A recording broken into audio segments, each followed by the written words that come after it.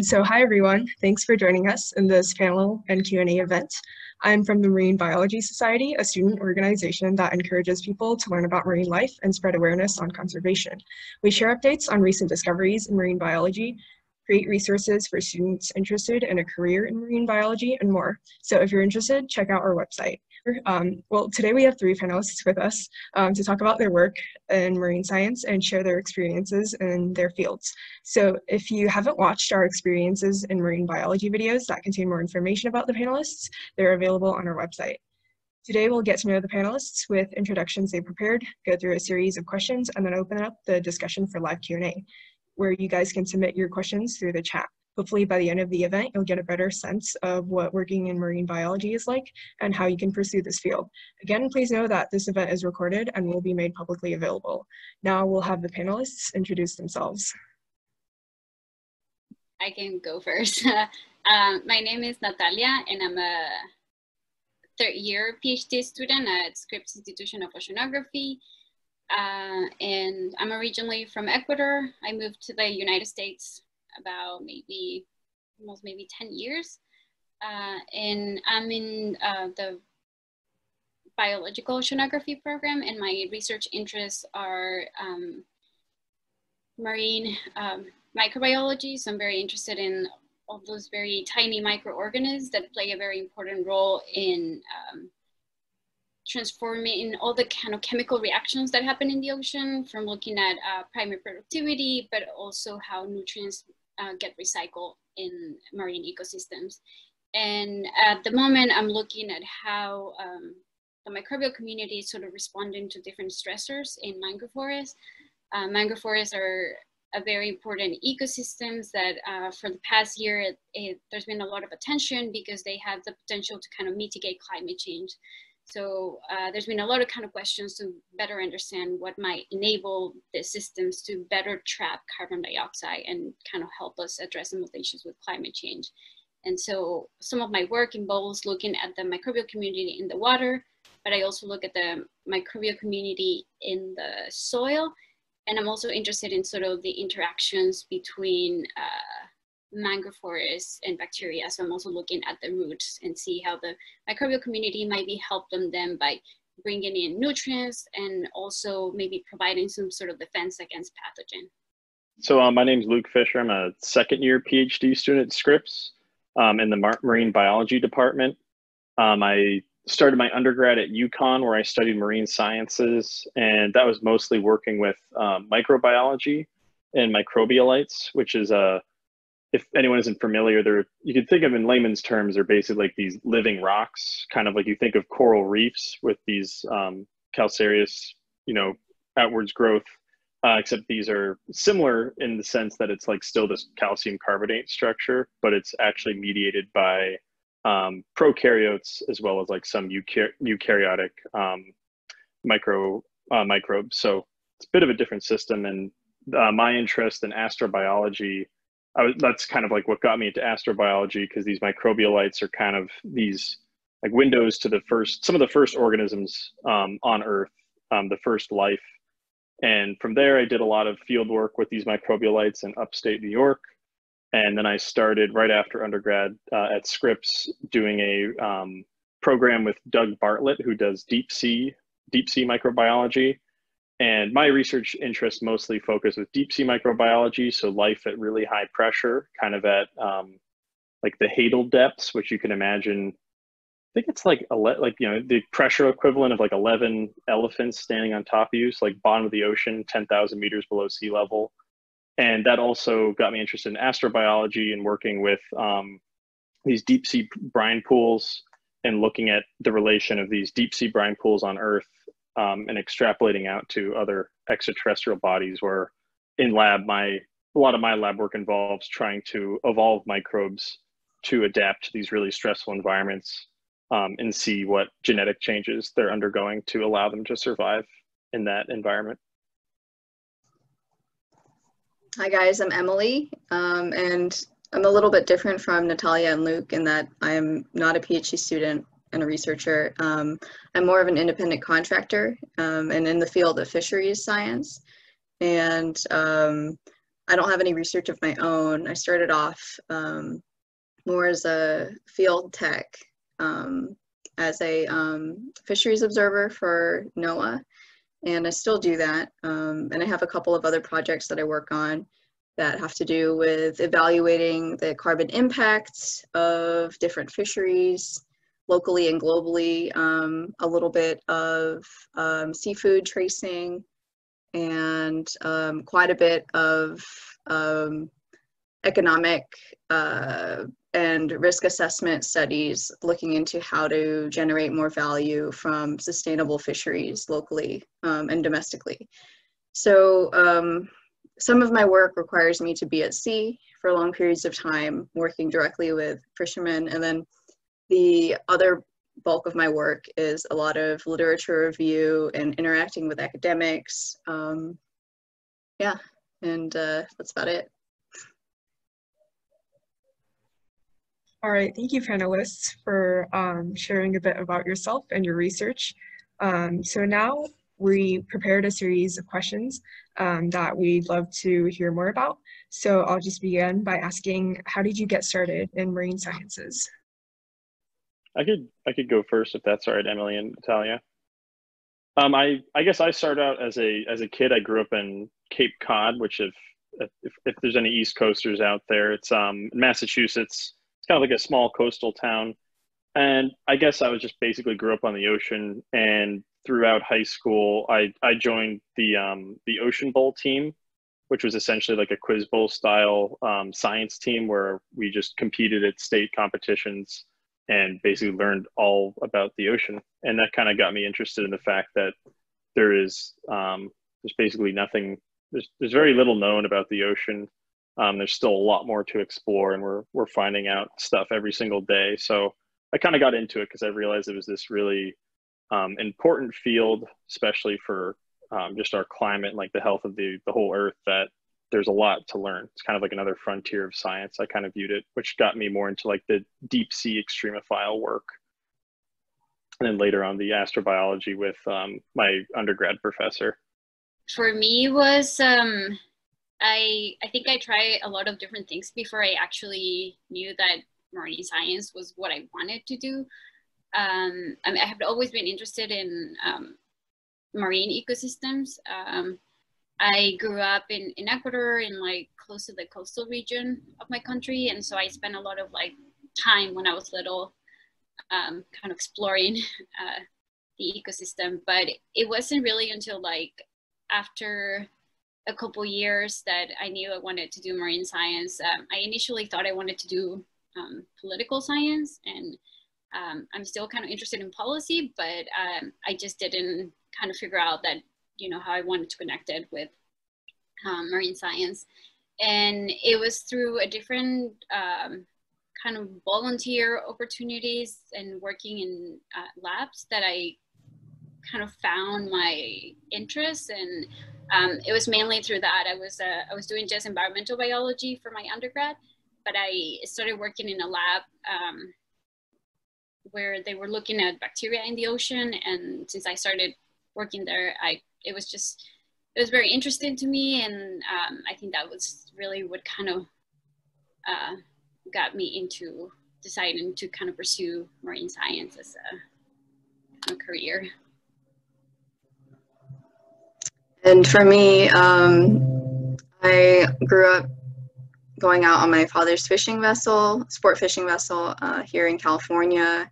And he would also bring home a lot of sea life. He tried to keep them whole for me, so I could dissect them and look through fish stomachs at a very early age. So I had some strange interests growing up, and I pigeonholed myself pretty early and knew that I wanted to do marine science, or I was really focused on tropical ecosystems at the time too. So I studied abroad as an undergraduate.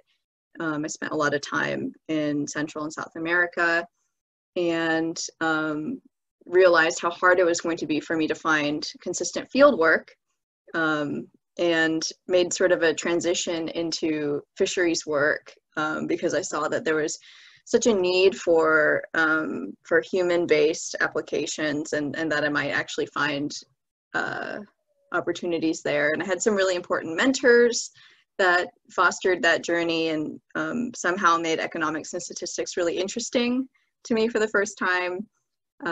So that's how I got to where I am now. All right, thank you for sharing. So now let's move on to our next question, which is what were your biggest challenges and how did you overcome them? I think there are many. I don't think there's like one challenge. As a PhD student, there are kind of challenges every time, because you know, if you're doing like a new experiment, you'll encounter a new challenge. If you're trying to get funding for a project, there's like all kind of different challenges. I think like something that kind of seems common in all of those challenges is that facing rejection is really difficult, but it's something that you have to learn to cope with it, because it's going to happen. You know, sometimes you don't get the grant that you want, or like, you know, you're working on an experiment or it's not working, or like, you know, even when I was in college, like there were other labs that I wanted to volunteer, and so I emailed a bunch of professors, but some of them never replied to me. So just be aware that there'll be times that, you know, you're not going to get the answer that you're looking for, but that doesn't, like, don't let that discourage you, because it's a very competitive field. So you just have to just know that that's going to happen, and like kind of learn from that and figure out, okay, maybe this is what I need. Why this didn't work? Like figure out what you can do to improve and be able to kind of achieve what you were trying to do. Yeah, I guess I would add, it's hard to pinpoint one specific challenge, but I guess if I were to break it down in terms of in undergraduate, I kind of knew I wanted to get into the sciences and go into a PhD program after undergrad. So that kind of made me realize that you really have to work extremely hard just to get, you know, good grades, do really well in your classes, and then again just reach out, as Natalia said, like reach out to a lot of professors. I think a lot of it is just you definitely have to really grind and like do really well in classes, as well as like try to get some lab experience. I think that's how I felt in undergrad, and then also in the PhD program, a lot of it is like it's extremely independent, and you have to really you kind of have to have a lot of self-motivation and then deal with a lot of failures and confusion, as well as like some of the best students that I know will even, you know, everyone will get rejected from a certain grant application or something like that. So I think independence is like one of the biggest challenges. And for me, post undergraduate, I didn't want to go into a postgraduate program, and I wanted to work in the field. And my biggest challenge was finding work. I had to really scratch, and a huge part of it was networking and building skills on my own time.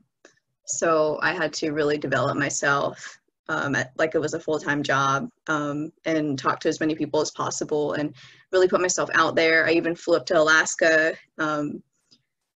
and worked a little bit in the fishing industry up there in order to get that kind of like background experience and contacts in the fishing industry to make myself more valuable to people that might want to hire me for fisheries work. All right, thank you. And we're going to move on to our next question, which is, as you were pursuing the path of, or the field of marine biology, did you find any sources of inspiration or role models that you looked up to? My biggest role model has always been Jane Goodall. Yeah, ever since I was a child. And I don't really have, I admired Jacques Cousteau a lot and read a lot of his books, of course, but honestly, Jane Goodall was the biggest influence, and John Steinbeck, actually. John Steinbeck, author of The Log from the Sea of Cortez, and his account of his best friend and marine biologist, what's his name? Ed, I forget, but anyway, just phenomenal accounts of field science and collecting trips that really inspired me when I was young.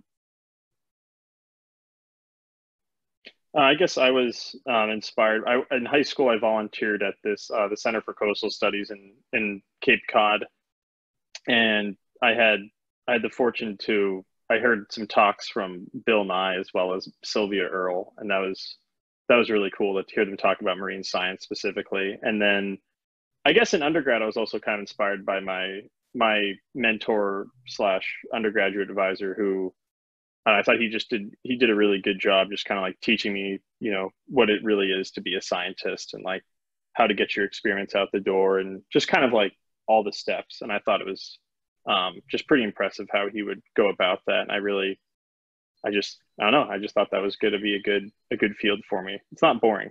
It's definitely, I think that's the best part. It's even though it's like, it is a grind and you really have to work hard at it. There's a lot of different stuff that you do in at least the PhD program. Yeah, I mean, I think just echo also, you know, from some of the great people that Emily and Luke had mentioned, a lot of like naturalists, just Jane Goodall or Sylvia Earle. But I also think for me was, I guess my parents, because they had there were certain skills of like just being really like working really hard and just find what you're passionate and, you know, try to achieve those goals. So kind of seeing my parents going through like different struggles to be able to help me and be there where I am. And I think for them, they had been also one of my biggest source of inspiration. All right, thank you. So Dr. Matt, would you like to give a really brief introduction about yourself, what you do, and your current research? Yeah, first of all, I want to apologize for being late. My name is Matt Edwards. I'm a professor of biology at San Diego State University, and I'm the director of the emphasis coordinator for the marine biology undergraduate program there. I did my graduate work at UC Santa Barbara and then my master's work at Moss Landing Marine Labs through San Francisco State. And then I did my PhD at UC Santa Cruz. And I've been on the faculty at San Diego State for about 20 years now. My research focuses primarily on coastal ecology, primarily disturbance and environmental impacts in the coast. And I work mostly in kelp forest systems, although we work out of Catalina Island and coral and algal bed stuff. A lot of my work has been in Mexico and in Alaska the past 20 years or so. So that's a little bit about my background. Apologies if there was a question for beyond that.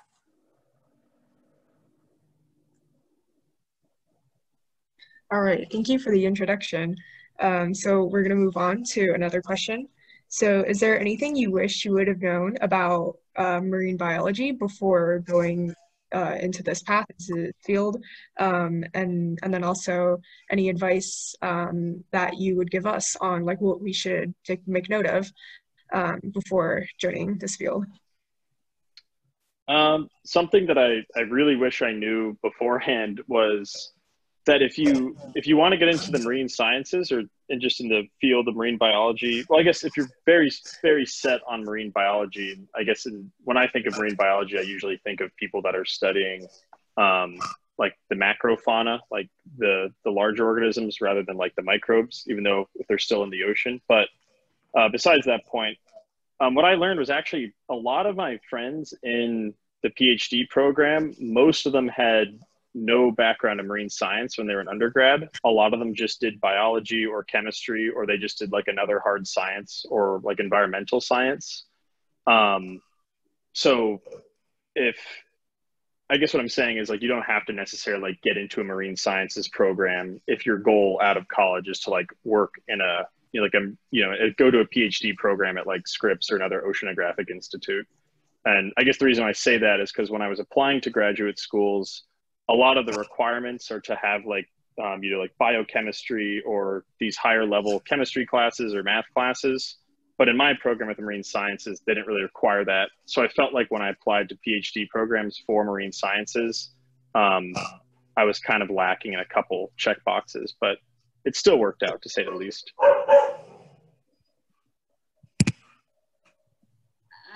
Yeah, similar to what Luke was saying, and someone asked in the chat as well, I think they asked about what kind of classes do you take when you're in college? Do you want to do marine science?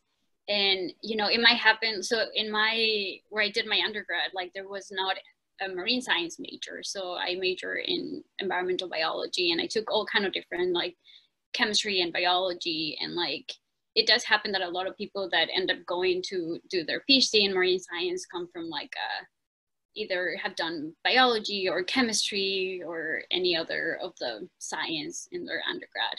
And so with that, I think something that I wish you would know is that, you know, it's not that there's anything like set, like, oh, if you want to do a marine science, this is what you should do or what classes to take. It's always good to just like be open and like try different classes. And of course, when you apply to graduate programs, they're going to look that you have like some kind of foundational from like a chemistry, biology, math. So taking a little bit of like, you know, biology, chemistry, and math classes are always really helpful. Something that is good, and I think I took, this was in my last year of undergrad, was a coding class. And coding it's a great skill. So if you at any point have a chance to kind of take a class or anything, I totally recommend it, because as you go into marine science, like processing data is like a big factor. And especially in my field, like I do a lot of microbial genetics. And so there's been a lot of new advancement with technology. And so we do have these huge data sets that we need to be able to process them. So having some background in coding definitely kind of helps. And yeah, if there's a class that you feel like maybe you feel like afraid of trying it, I would say just go for it. Because I feel like the classes that I felt a little bit scared that I wasn't sure I could do them were the classes that I kind of learned the most. I would add something to that. If is this sorry, Wani, is this we kind of going in a round robin here? I missed the rules at the beginning. Sorry. One thing that was just said about being open-minded is the one thing I think is probably the most surprising thing to me as I moved through my career. When I was younger, for example, I took a class in plant biology in botany, and I did not like it. I did not like botany. It wasn't exciting to me. I thought it was boring. It was one of these classes I felt I had to take, to get my degree, my undergraduate degree. And getting into my career, I was a subtitle ecologist, swimming transects, doing experiments underwater. But I started working with some colleagues of mine actually from Korea that were out here for several years, and they started bringing a physiology side to my lab.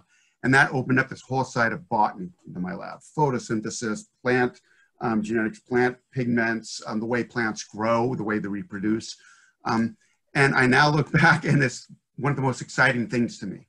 It's something that I started off just, it was just like pulling teeth, trying to get through the material because I wasn't excited. But excitement, passion for it came later.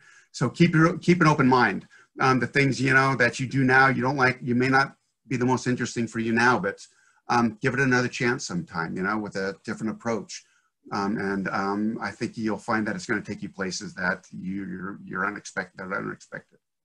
I second that, Matt, especially with what you said, Natalia, in regards to coding, and for myself, statistics and economics. So these are two subjects that I was focused on keeping my grades high so that I could go to graduate school, and not really so much about taking classes where I didn't think that I would like the subject matter, or that would be too challenging for me. And I wish that I could go back and take those classes, take more classes in those disciplines, because now I have to teach them to myself, and that's actually pretty hard to squeeze in, what with trying to work and everything else. Kind of going off of our previous topic of taking classes and working in the lab, someone asked in the chat, what kind of lab experiences are involved in studying marine biology in college? I mentioned a bit in the chat of what I had to do, but so specifically I was a marine sciences major and I went to UConn Avery Point, which is a entirely, well, there's some other majors, but the entire focus of the campus is just marine sciences. There was about, I think, 100 undergrads, so it's a pretty small program. But it was a huge range because I had some friends that literally just wash tubes, like they were just in lab and they wash tubes, and like that's still a good way to like get in so you can have a reference and just have a little bit of lab experience. But I think it really just depends because there's so many fields within marine biology. So I was more in microbiology, so I was able to do like some genetics as well as some molecular biology, all pretty basic. But then I was able to do a lot of field work, which was just kind of luck based because my professor needed a student. He didn't have an undergraduate student at the time. But I think it really just depends on like how much you bother a professor in a way. Like if you're interested in one person's lab, just like keep asking. And if they don't respond to you in like 2 weeks, it doesn't mean that they're ignoring you. They might just forget because usually professors are flooded by emails. But I also had some friends that did like fish dissections. And then I had some other friends that just counted algae and counted cells and worked with microplastics. So I would say there's definitely something for everybody in terms of like the marine sciences specifically as a field when you're an undergrad. Yeah, I also just, same. I mean, there'll be class depending on, what you decide to major, where you will have to take certain, lab classes, like if you do intro to bio or chemistry. But trying to find labs where you can volunteer is probably where you're gonna like actually put whatever skills you're learning in your classes at test. So it's just a great opportunity to just try to find a lab and volunteer. And even if you kind of find a lab that you might feel like, oh, maybe this is like not of my particular interest. When I was an undergrad, I volunteered in a lab that they were interested in paleoclimate. And so what I did was mostly just smash rocks until I get them into a very fine sediment. And then they will later process to look for certain chemical signals. And I didn't really like that as much. It was a very painful work, but I really liked the people in the lab. The PIs were really friendly and the grad students. And overall, I think I learned a lot of like just time management and like how do I organize my lab area? Like what are kind of the steps I need to do if I'm processing samples? And so you learn certain skills that you can later apply, when you work on a different kind of project or something that could be more relatable to what you want to do.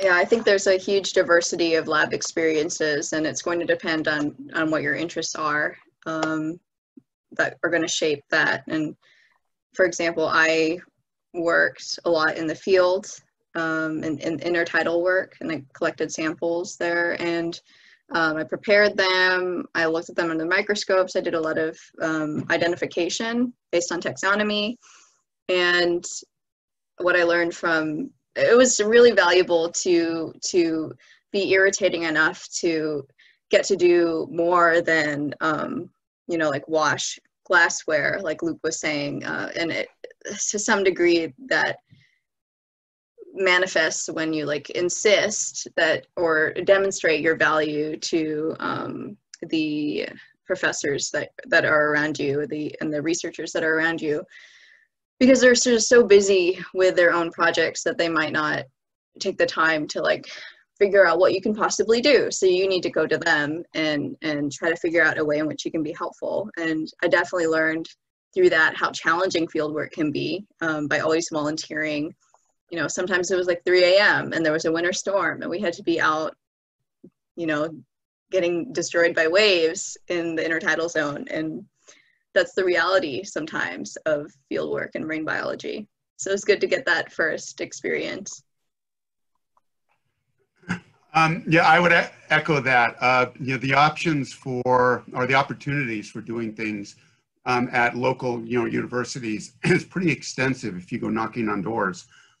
What Emily got to do out there, getting knocked out in the waves at 3 in the morning, you got to get in line for those kinds of things, because you do start off doing some some kind of repetitive stuff. When I was an undergrad at UC Santa Barbara, I picked critters out of mud samples through a microscope for 5 hours a day. I did that for a couple of years before I started going out to the Channel Islands and dive and do some field work.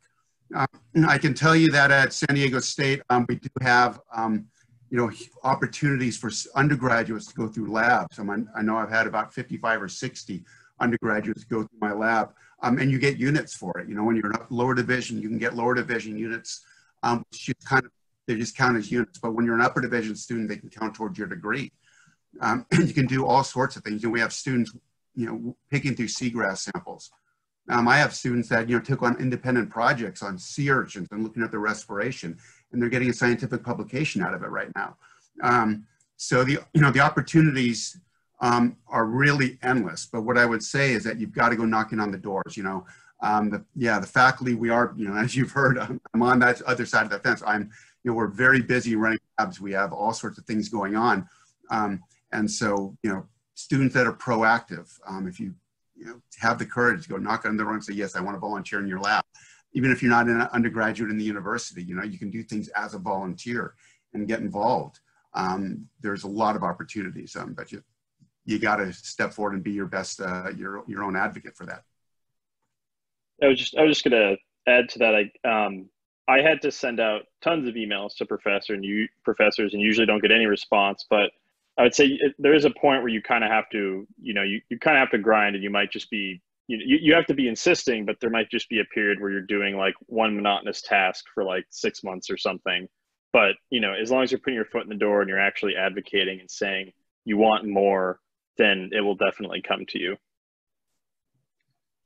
And one thing that I like to do, sorry to extend this question, but if I felt intimidated or if I couldn't get a hold of somebody that I wanted to work with or learn more about their research, I would actually check to see if they were teaching any classes. Sometimes they were, and usually those classes were courses for graduate students or had prerequisites that I hadn't met yet as a early career undergraduate. And so I would go and ask to audit the class, or just depending on the volume of the class, sneak in and afterwards talk to the professor a little bit about auditing or demonstrating my interest. And then that was the first step in building a relationship with that person and potentially getting to work with them or showing up at their lab or scheduling appointments where we could talk more about what we could do together or what opportunities they might have for me. So strategy. Yeah, I want to say same with Emily, like taking a class, or sometimes, if I had a good relationship with a professor, I will ask him, about a certain, who would he or she recommend on a certain field. Something else that I did was to go to seminars and try to ask questions. And a lot of times it was very intimidating because I was like, oh, is this a good question? And sometimes I'd be afraid to ask them during the whole talk, but then I would wait at the end and try to talk to the professor who was presenting, and that's always a good way to introduce yourself and try to kind of network and get some experience in the lab. I'd also say when you get to undergrad and you want to work in a lab, talk to your TAs for your lab courses. I think that's really important. That's how I originally got to my lab position, by talking to my TA for Intro to Marine Sciences. I would definitely echo that. The TAs, the graduate students in our department, are great conduits to find out what's going on. They often have their finger on the pulse much better than we do, because they're in the labs every day and they're interacting with everyone, and they kind of know the breadth of what everyone's doing. So, your TAs are a great place to start. Thanks for sharing. And then we'll move on to the next question, which is, from your particular field, what are the next kind of frontiers of research or work that everyone's working towards? And then how do you see your field evolving in, for example, 5 years? Well, climate studies are super important now for fisheries research, to see how they will shape the future of resource extraction. I think linked in with that is aquaculture. Aquaculture technology is just growing by leaps and bounds, and I think having inroads in that area of fisheries research can be really valuable because opportunities are popping up everywhere. They're very, very creative engineers working on solutions. Those are the two that I think about the most, that I'm not directly working with, but I would like to. Same, I would add that kind of climate change is like, we don't really know how many different ecosystems or different species. I mean, there's some understanding for certain ecosystems, but there are still a lot of unknowns. So I feel like, especially in my field, in terms of the microbial community, is kind of, understanding how they might be responding, and if we'll see any shifts of the microbial community and what might be some of the implications in terms of some of the process that they do with like nutrient cycling or other like photosynthesis or any other. So I think that's kind of like a big question. I also see that there's a need to do more interdisciplinary work. I've noticed that I'm particularly interested in marine conservation, and something that has been key is to kind of, sometimes there's a lot of issues that could be very complex. So kind of having a understanding, or there's been like a push to just have a much broader understanding from either from the science, but also from like also society. How are the communities interacting with the ecosystems, and kind of more socio-ecological, but similar to what Emily was mentioning about economics, there's been a huge sort of research happening right now in trying to like, how do we evaluate or give an economic value for certain ecosystems in a way to kind of address or push for certain policies that can better protect the ecosystem. So I think there's like this whole interdisciplinary and just trying to kind of connect all these different issues so that we can better address climate change. I guess the prospects for my field is kind of answering the question in the chat there. Is my research mainly focuses on developing life detection techniques. So I guess our goal in the next like 5 years or so is basically to help NASA design proposed craft to essentially go to icy moons such as Europa and Enceladus to basically make these experiments that could be run on the surface to try to detect life. And that's kind of the big question for my research. And yeah, so it's a little less Earth focused, I would say. But what's interesting about it is that we kind of look at like the environments on Earth to essentially like kind of like looking at these extreme environments on Earth as windows to these extraterrestrial bodies. So I guess hopefully in 5 years we'll have something on Mars or Europa, and then we'll be detecting for life, and maybe we'll find something.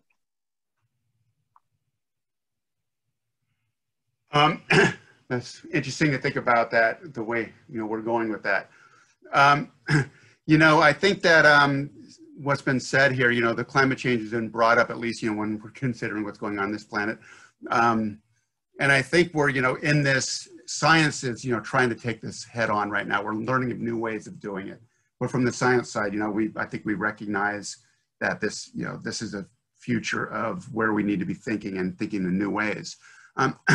But what was also brought up is this idea of multidisciplinary on things, connecting science and social aspects, science communication, we call it, figuring out ways of communicating to the public, not just talking to the public, but convincing the public, the way TV shows do.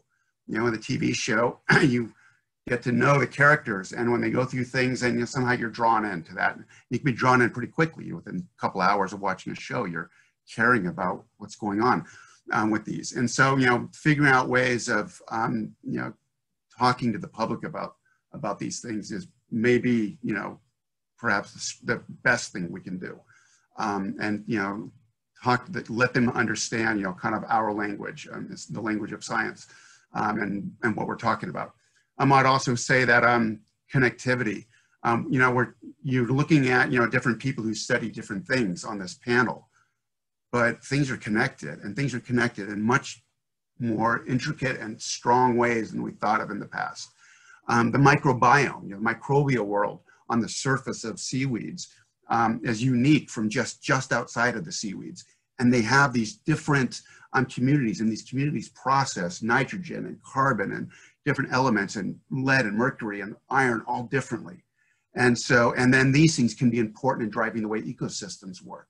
Thinking about ROVs, there's areas that we can explore. My lab, we have a little ROV that we send down to kind of tell us if we're in the right habitat. But the idea of using ROVs and things that become automated to be our eyes and ears. The reason why we don't know so much about the ocean is we just can't get down there. We're just not spending the time underwater that we need to. We're spending a lot of time at a very few places that we know very well, but we don't know a huge portion of the world. I think the advancement, what's going to go off in the next 5 years, it's hard to predict the future.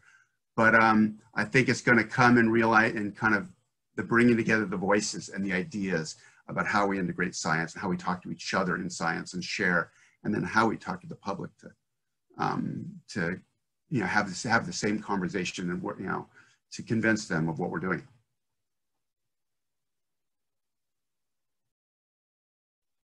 All right, thank you. And then the next set of questions is more geared towards students interested in pursuing the marine sciences, especially from high school to college. So what are some key steps that you recommend that students do, especially as they apply to colleges this year, and any sources that could help them? You can go. I think I'm just kind of thinking from my experience when I was trying to apply to college,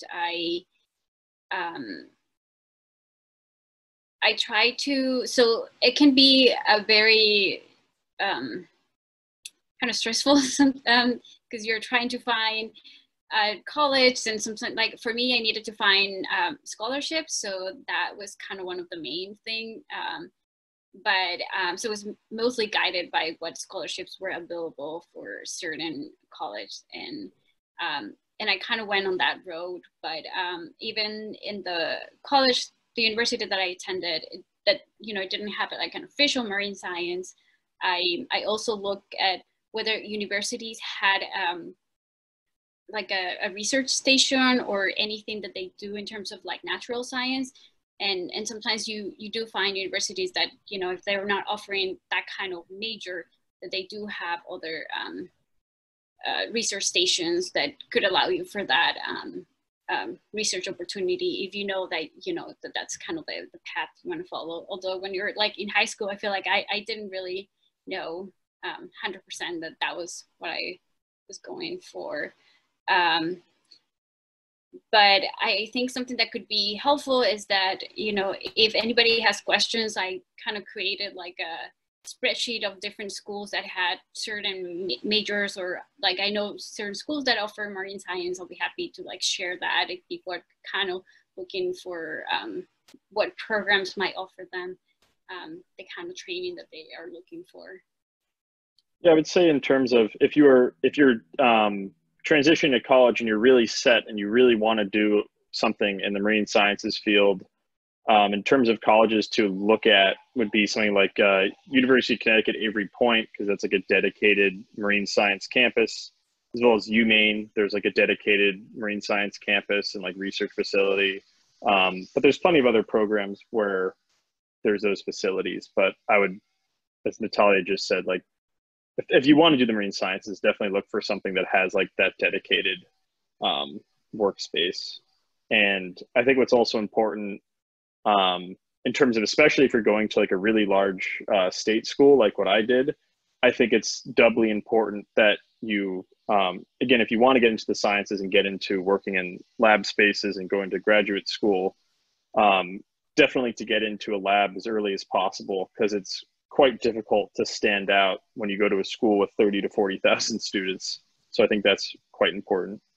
Yeah, I agree, Luke. I went to a huge school, UCSD, and it's hard. It's very competitive. Honestly, sometimes I wonder what it would have been like going to a smaller university that was like less prestigious and standing out more, you know, and getting more tailored support from faculty and staff.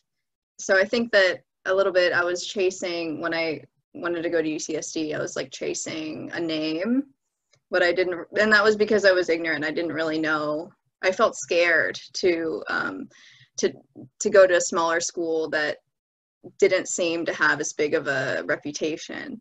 And honestly, that's my biggest advice, is don't be scared. And like Luke was saying, a lot of the, if you want to get a PhD, a lot of his cohort are, you know, not marine science majors. So if you're not really sure about exactly what you want to do, you can still major in something a little bit more broad, and move on to marine science later. And that can be very, very helpful for you, especially if you want to do interdisciplinary work. You know, you'll be a really well-rounded person. So I think, and this just goes back to what ultimately Matt said about, you know, being open. That's the biggest thing, I think. And to go off that, I think it's more important in graduate school, but I think chase the program and the faculty, really, because, like, for example, like Avery Point, you know, people think of University of Connecticut just like a big fratty party school, but when you get down to it, and like you work closely with professors in the marine sciences field, those names are really important in terms of if you're applying to like a graduate program. There are some people at that university, for example, that have pioneered a specific field. So if you're getting your letter of recommendation for grad school from one of these professors that are really at the top of their game, that's what matters, I would say. That's what's a bit more important, especially for applying to a graduate program. Yeah, so I think that you've gotten some pretty good advice there, and you know, by the other speakers. One thing I might say is, you know, I for a while I was director of undergraduate advising in biology, which means that I oversaw the biology advising. We had about 1,800 biology students, and we have a number of special emphasis in marine biology. And a lot of the students that we see come in, you know, they want to get involved in a lab. I see them in their junior year. And so they're coming into their junior year and they're just getting to know who's there, because you really don't know what is available until you start to meet people. And you can't meet people until you start kind of going to, you know, getting in the door. And so by the time they're in, they're kind of pigeonholed and they're kind of in that lab. And, you know, you know, it impacts you, right? It's very influential, the lab you're in. You tend to become interested in those things and you tend to kind of toward down that path. When there's a lot of other paths you could have taken. There's a lot of other things you could have done. And it's just that, you know, that you kind of waited a long time to get started. You know, it's at San Diego State, I don't know, I think a number of people here in the San Diego area. Wendy, is that correct? That we have some people from the San Diego area? If we do, you know, there's a UC San Diego, there's San Diego State here, and there's University of San Diego. You know, there's also Point Loma Nazarene. And you all have, you know, things that you can get involved in. And if you do, you know, go in your freshman, sophomore year. I would recommend that to you too, if this is something you're interested in, because you'll start to realize, oh, do I want to do this? Or do I love seagrasses? Do I love big mammals and birds? Do I like being intertidal? Do I like going out on boats? And you'll kind of start to figure these things out. And by the time you get a junior and a senior, and you want to go into that class and start kind of getting to know that side of the field, and getting to know it deeper and maybe pursuing that as a career, you've kind of had some experience to make your decision on. And so that would be the one thing is, you know, be open and allow yourself to vary back and forth, and to get involved early. Yeah, I guess I would leave that there.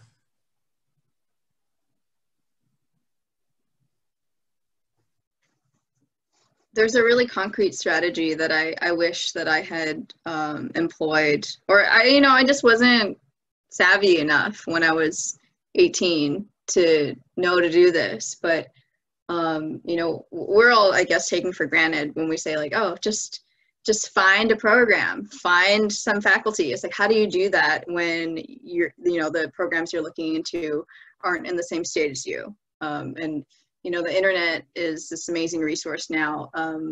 If you don't know where to start, if you know you want to do marine science, but you're not really sure because there's so many different options, which one you want to do, get more familiar by reading current articles and then going back, like digging into the article to find the paper that it's sourced from, and then find who the authors are and figure out where those authors are doing their research from. Maybe it's from a university that has a lab that has some topics that you find interesting.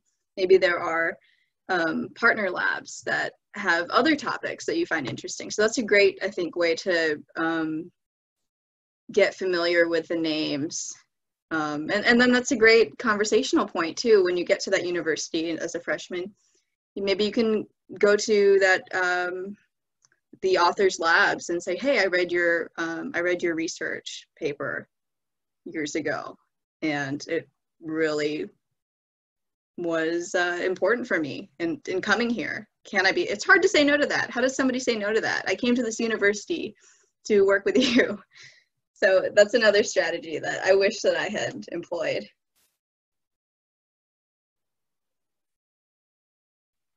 Great, thank you. So Luke has to leave really soon, so I just want to take a moment to say thank you for joining us and talking about your experiences. And then for everyone in the session, if you have any questions for Luke or any of the panelists, later on we can find a way for you to get your questions answered. So yeah, and then we'll move on to the next question. So how should students take the most advantage of their last senior year in high school? So this is kind of going off of what we were talking about previously. What should we do in high school that can set us up for success? I can answer this question quickly, and then I'll have to head out. But I would honestly say just enjoy yourself, because when I think once you apply to college and like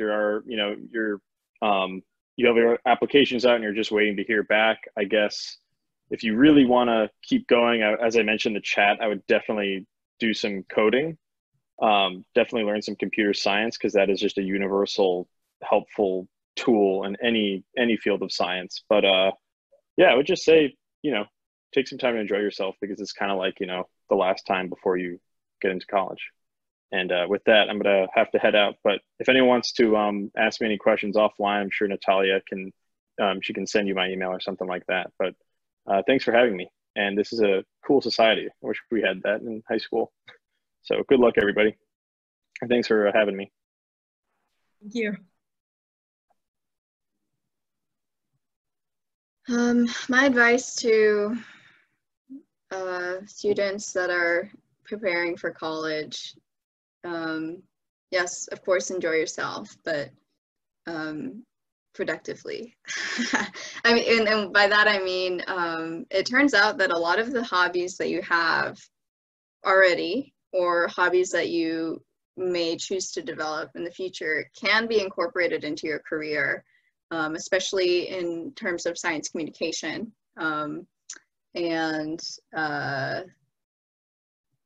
Related to that, I think that a couple really good things to examine as you're choosing new hobbies to be engaged in. Storytelling. Storytelling is great if you're going to be a science communicator, if you want to effectively talk to the public and convince people that your research is important. Public speaking is great too. It feeds into that and it builds your confidence, and it's definitely a little bit of exposure therapy in terms of like confronting strangers with your ideas, and that's going to be very helpful for you as you go knocking on professors' doors, because that's terrifying. And what's the third thing that I would suggest? I don't know. It may come to me later, but those are two that I think are two hobbies that are, I think, really helpful. I had a little bit of a different sort of experience because I didn't go to college right away. I actually took 2 years off. And I just want to say, you know, if you don't feel like you're ready, I think it's okay to take a year off and do something different. When I was in high school, I was working with this organization that works, they had different kind of projects. They mostly towards like the environment and how you work with communities. And so I volunteered and went to Italy to work at a farm and kind of developing sustainable tools for agriculture. But I was just like helping and planting tomatoes and like, but it was a really cool experience to do. And I got to meet like very interesting people. So, you know, there are other sort of opportunities out there if you just kind of want to experience things a little bit before going into college. You know, I would echo that. You know, it's as far as you know, being just a well-rounded person. You know, we talked about hobbies and taking time off and making, you know, kind of feeding your human soul, your whatever makes you you. You know, when I interview students who go through college and then they want to go to grad school and they come in, and a question I ask every single one of them is, what are your hobbies? And every one of my students will tell you, you know, and it's because I'm looking for, you know, when you're looking for people to work with as any job, but you're working in a lab and you have a bunch of students working in a lab, or you're going to go out and you're going to get a job and you're going to work together and you want to do, you know, in biology and go in the field, you know, personalities matter, you know, who people are matter. And, you know, being able to share things and having interests to talk about and having interests that you have that's outside of marine biology is great. After college, I graduated at UC Santa Barbara. You know, I worked a couple of odd jobs. I worked for a ski company and played ultimate frisbee, and did other things for a couple of years before I went back to grad school. And so, you know, sometimes, you know, depending on where you are, you know, and you're looking to take the next step, you know, it's sometimes you know you're not ready, and I don't know who people, you know, I'm not speaking for any one person, but you know, it's not easy, as it's been echoed earlier. The academic path, you know, to just do college, and then if you want to, you know, pursue further, beyond, you know, go beyond that, and if you want to do grad school, if you want to get kind of into the administration and kind of the lead scientists and things, you know, it's not an easy path. It takes time. It takes sacrifice, and so, you know, there are periods of time in your life when you get to be you, and you get to feed your own soul. And so, you know, cherish those, and I would say take advantage of those, and because the hard stuff will come, and it's good to fall back on having done that. Yeah, that's what I wanted to add that I had forgotten, Matt. Thank you. It's that if you're, I mean, I know Natalia quite well, and I know that her PhD path is really challenging, and it's great to have hobbies that can give you personal goals that you can then achieve and feel proud of, because the process of getting your PhD is like really long and arduous, and you don't really see the light at the end of the tunnel for a very long time. So if you can reward yourself or feel fulfilled in your personal hobbies along the way, that's a really valuable way to cope. And I think that being able to develop your hobbies to a high degree of skill and proficiency also demonstrates how independently you can work on something you're passionate about.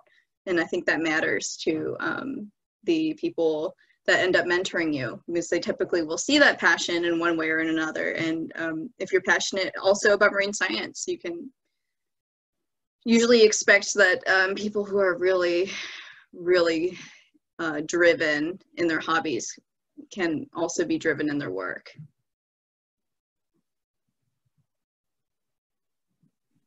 Thanks for sharing. And so that was the end of our prepared list of questions.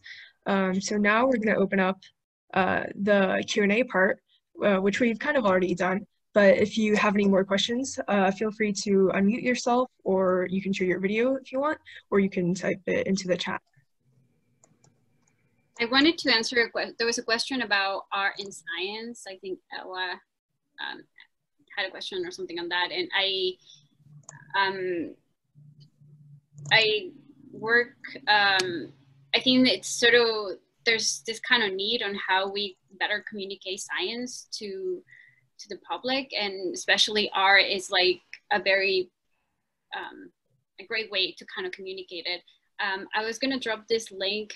This is in New York. I volunteer in this organization where they offer kind of different workshops on how you can create art from microbes. So you will grow them on agar, and kind of depending on the pigments of the bacteria, they'll create kind of different art. And the project that I was working on was kind of to bring people awareness about this kind of hidden world. So people were collecting samples in the subway or other parts of the city, and then they had like this cool exhibition. And I know of other, there's this cool biodesign competition, and you have to be in college, but it's pretty cool. It's open for undergrads, and you submit something between art and science, and I think it gives you some small support to do something like that. But I'll drop those links if you're interested. I would say that if anybody is interested in more about getting involved in marine biology, and you're San Diego, you want to know what's happening at San Diego State, you've got my name, Matthew Edwards. You can just Google me at San Diego State, or kelp forest ecology at San Diego State, and get in touch with me. I'm the undergraduate I'm the marine emphasis coordinator, and so I can kind of tell you what we're doing. And we do have people coming in and doing volunteers. It's a little bit difficult right now with COVID, but as those things begin to relax, I can help you get involved in doing stuff at State. We do bring in a lot of people. Okay, so please email me, and I apologize. I do for that. I wasn't able to attend the whole time. Okay, thanks for coming. Yeah, thanks for coming. All right, everyone.